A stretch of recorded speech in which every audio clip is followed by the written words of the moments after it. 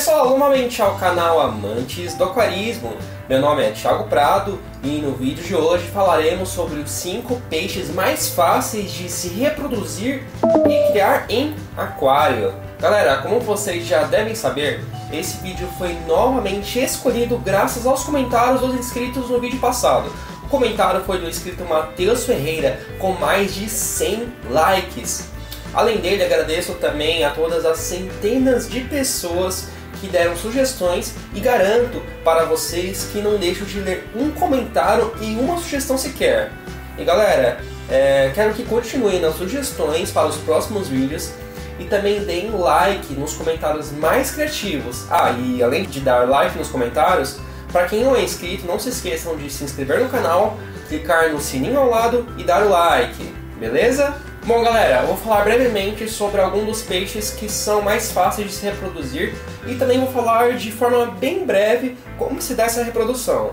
Eu tive que misturar famílias de peixes em algumas posições, pois tem peixes que a família praticamente inteira é fácil de se reproduzir.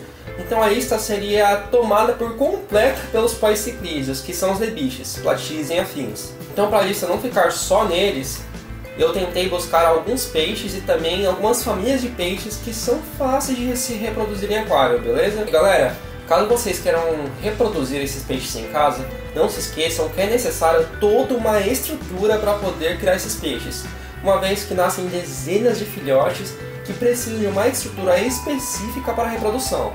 Então não se esqueçam de pesquisar muito bem antes de reproduzir qualquer peixe, beleza? Agora bora para a lista. Aqui na quinta colocação estamos com um peixe marinho, os peixes palhaço.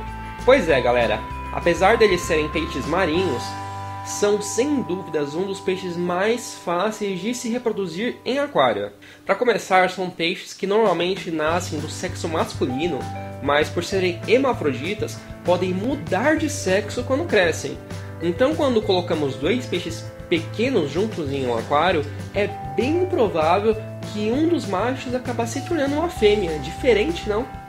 Além de ser fácil fazer um casal, são peixes que se reproduzem em praticamente qualquer ambiente, desde que a água tenha um mínimo de parâmetros bons, que seria sem nitrito, sem nitrato e com trocas parciais de água constantes. O grande problema é que depois de terem os ovos, caso estejam em um aquário comunitário, outros peixes podem acabar comendo as larvas, então é necessário separar os ovos depois de mais ou menos 8 dias, depois que eles eclodirem, e aí sim colocar em um aquário específico para as larvas.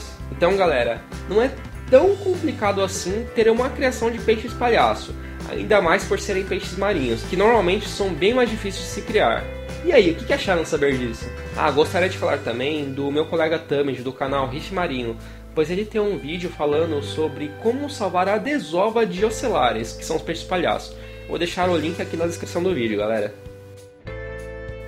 Aqui na quarta colocação estamos com os peixes da família Anabantídeos, ou seja, os famosos betas. Bom galera, os betas não são só um dos peixes mais fáceis de se manter em aquário, mas também são um dos peixes mais fáceis de se reproduzir. Antes de falar como se faz a reprodução deles, gostaria de dizer para não colocarem betas em aquários de 10 litros ou menos, pois apesar deles serem resistentes, eles realmente não ficam bem em aquários menores do que 15 litros, galera. Assim como qualquer peixe, respeitem a litragem mínima e recomendado que encontramos para cada peixe, beleza? Agora indo para a reprodução, o grande problema do beta é que são necessários alguns passos para fazer a reprodução e ainda por cima é necessário acompanhar todo o ciclo. Justamente por isso o beta está aqui na quarta colocação e não em uma posição maior. Pelo beta macho ser um peixe muito agressivo, é necessário fazer uma série de passos com a fêmea, colocar objetos adequados no aquário e ficar muito de olho se o macho não vai machucar a fêmea, galera. O mais legal da reprodução dos betas é o abraço nupcial que eles dão quando fazem um cruzamento. É aí que o beta macho libera os ovos da fêmea e os fecunda para poderem tornar-se alevinos. Outra coisa interessante é que, depois disso acontecer, os ovos vão para o fundo do aquário e aí o macho pega ovo por ovo e vai levando para o ninho que ele criou antes de acasalar com a fêmea. Galera, é muito interessante. Aqui na terceira colocação estamos com os peixes da família Ciprinídeos, ou seja, os famosos paulistinhas.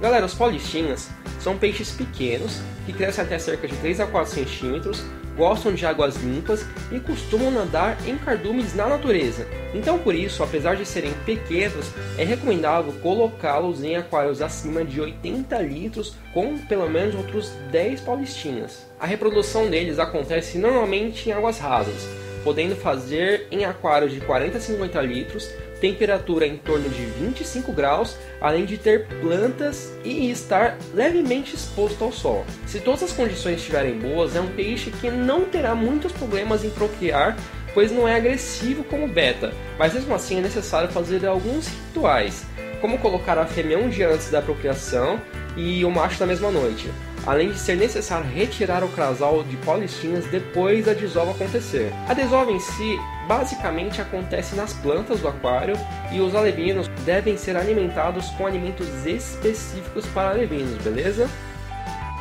Na segunda colocação estamos com o não tão conhecidos Shell Dwellers. Galera, creio que muitos de vocês não devem conhecer esses peixinhos, mas aposto que também não sabiam que é um dos peixes de água doce mais fáceis de se reproduzir, não é? Um dos motivos que vocês não conhecem esse peixe é que eles são provenientes de um lago chamado Tanganyika, que é completamente diferente da maioria dos outros lagos do mundo, pois o pH desses lagos é acima de 9. Isso mesmo, galera. Vocês achando que aquários marinhos têm um pH alto quando estão em 8 a 8.4, então o que acham de água com pH 9? Então galera, esses simpáticos peixinhos de águas alcalinas podem medir até cerca de 5 centímetros, não é um peixe muito agressivo e pode viver em aquários comunitários. Em relação à reprodução, quando vocês têm um casal desses peixinhos no aquário, eles provavelmente vão se reproduzir com regularidade e é até possível manter os pais com os alevinos até umas 3 semanas de vida, que eles não vão tentar devorá-los até aí, sendo um peixe de fácil reprodução. Pessoal, aqui na primeira colocação estamos com, sem dúvidas, um dos animais que mais facilmente se reproduzem no mundo, que é o Mr. Catra! Opa, quer dizer, os poiciclídeos. Brincadeiras à parte, galera, essa colocação foi muito fácil, né? Os lebistes, molineses e platis são os melhores exemplos de peixes que se reproduzem até no esgoto, se duvidar.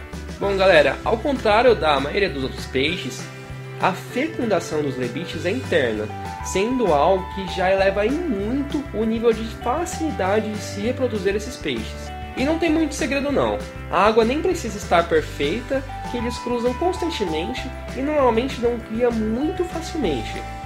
A única questão é que depois dos alevinos nascerem, em alguns casos as mães podem tentar comer os filhotes, sendo necessário fazer algum tipo de separação, mas fora isso, realmente não tem nenhum mistério, sendo sem dúvidas o peixe mais fácil de se reproduzir em cativeiro, galera. É muito comum a gente pegar um saquinho, comprar na loja um lebiste e quando chegar em casa tá meio barrigudinho, quando vai ver dá cria. É muito comum isso, galera, porque são peixes que realmente se reproduzem muito fácil. Galera, o vídeo vai ficando por aqui. Bom, essa lista foi só para mostrar alguns peixes que realmente se reproduzem facilmente em cativeiro, mas eu não passei informação suficiente para vocês conseguirem reproduzir esses animais.